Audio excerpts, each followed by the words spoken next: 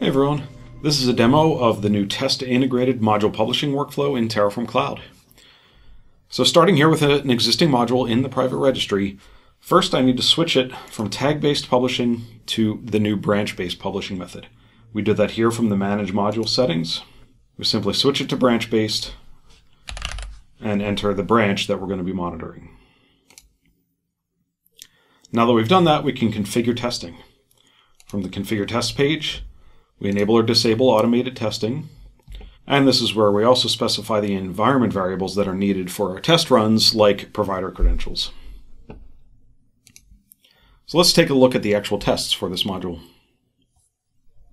I'm not going to go through everything in this test file in this video, but it's using a variety of techniques that we talk about in more depth in the docs and the tutorial, as well as our last video up here on YouTube. As you can see, we're doing a combination of unit testing and integration testing. Now we'll run Terraform test, but instead of running it locally, we'll add the Cloud Run option along with the registry source address of this module. This will cause the tests to execute in Terraform Cloud instead of on my laptop. Back here in the registry, we can see an indication that we have tests currently running. And it looks like we have a failure. Having that information right here on the module details page is a great indicator that we have something to dig into before we publish a new version. Let's go in and view the test results. Here on this view, we'll see the list of all our test runs. And if we go into one of these, we'll see the exact failure that happened. In this case, it looks like one of my input validations didn't fail like it was supposed to. But we did have some passes here. You can see all the details of all my test files and each run within them.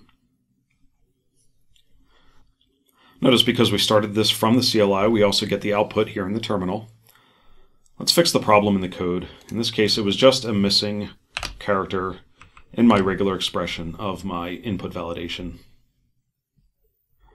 This time, let's use the VCS workflow to rerun the tests. I'm going to commit this change, push it into GitHub, and I'll open a pull request against the main branch, which is the one that the registry is monitoring.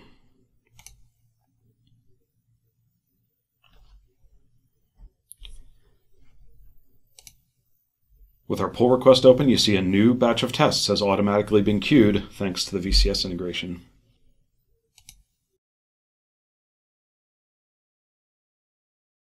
Okay, great. Now our test run against this PR branch has finished, and this time everything passed, as expected.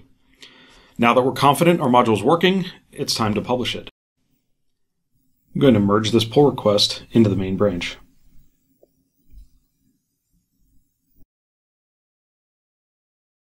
That'll kick off one more round of tests against the main branch.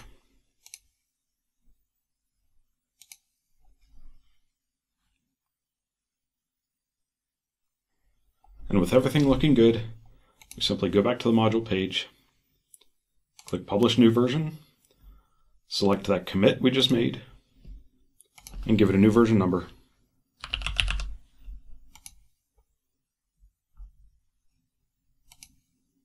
And now our new version is ready for use. So you can see that with the Terraform test framework, which we introduced in Terraform 1.6, now integrated into the module publishing workflow in Terraform Cloud, you can be sure that your modules are well tested before you publish them. We also have our new branch-based module publishing workflow that you saw, which gives you more control and more flexibility over how modules are published. And let's take a look at just one more thing. We've also introduced a beta feature for Plus tier customers to generate tests for modules in your private registry. With the click of a button, you can generate a test suite that is customized to your module, like this console cluster module I have here. Depending on the size and complexity of your module, this could take some time to generate, but you can close this window and come back to it later. And just like that, we've generated 3 test files, each with multiple test runs. We can copy each one out, or download a zip file containing all 3. We're really excited about this capability, and we're eager to hear your feedback. To learn more about Terraform Cloud, go to developer.hashicorp.com to read documentation and tutorials, and head on over to hashicorp.com/cloud to get started. Thanks for watching.